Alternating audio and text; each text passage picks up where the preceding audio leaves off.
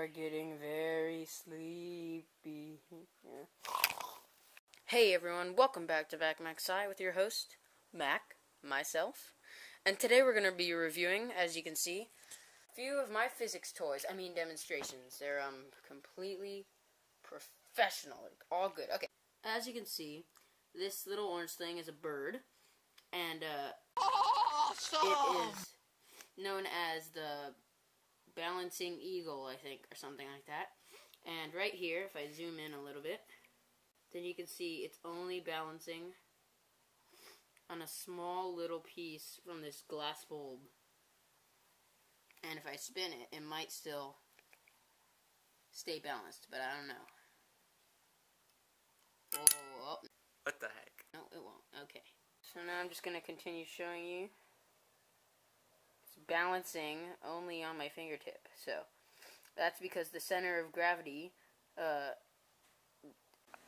next physics toy demonstration is this neat little contraption which has a small amount of liquid on the bottom. It is most likely an alcohol. And there's some glass tubing going up from the bottom bulb to a higher bulb.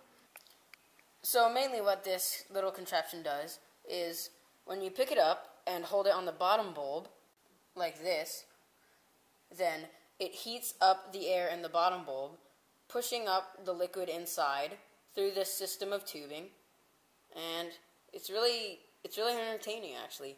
So it's pushing it up, warming the air in the bottom bulb, pushing all this liquid up. Eventually,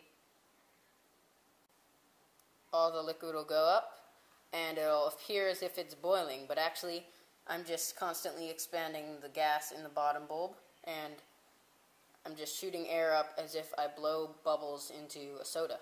So what's happening here is, as I put my hand on the bottom bulb, the gas expands because as temperature increases, so does volume. This is Charles' law. Whoa! That was awesome! Okay, so our next physics toy demonstration. This demonstration is a neon bulb. So it has neon gas in there. And here are the electrodes.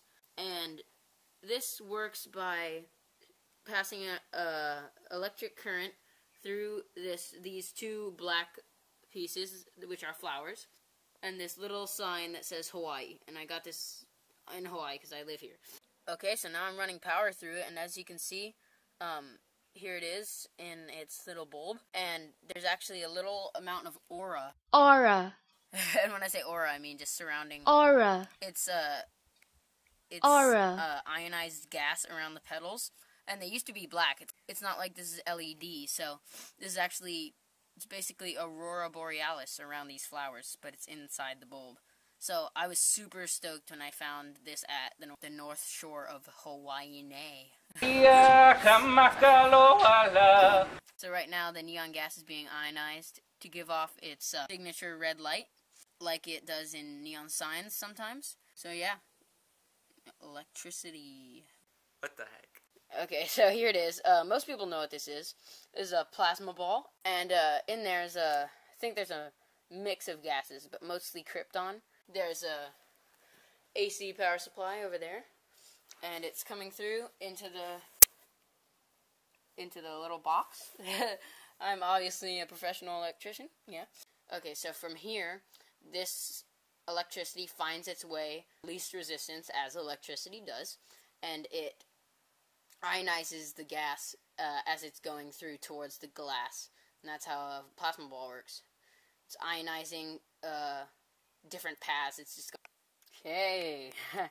Here it is, and when I touch it, makes an even thicker little ow. Oh, got him! I'll have to figure out why it responds to touch like this.